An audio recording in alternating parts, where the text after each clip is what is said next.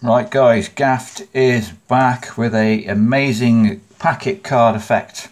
I want you to use your intuition on this one and we'll see if we can get a match. Now I want to thank Ian. You know why I'm thanking you, Ian. So Ian is a very nice subscriber, sent Gaffer an idea for a trick. We'll call it an idea.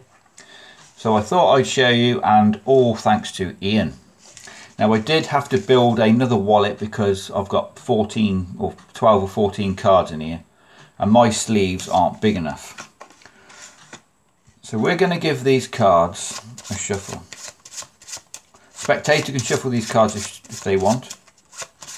And we are going to try and make a match. So when you're done shuffling, I want the spectator, they can shuffle these cards just to point to any card. They want this one, we're going to give them another shuffle. Point to any card, and we're going to isolate these two cards inside the wallet. So I can't be accused of tampering with them. I would give this wallet to the spectator to hold now, so there's no way I can do anything dodgy. So I did say I wanted to make a match because there are pairs of cards in this packet. Well, we'll see if we've got a match. Spectator can hold this wallet, spectator can open the wallet and remove the two cards we put in. Nothing else inside. Hopefully we have got a match. We got the 6 of diamonds and we've got another 6 of diamonds. So that is a trick, guys. But you are probably wondering, yeah Gaffer, but we didn't see the faces at all the 6 of diamonds.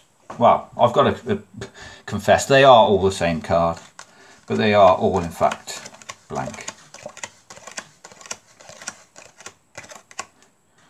So completely free choice to find the only 2 printed cards in a blank deck. So comment, subscribe, like, and thank you to Ian.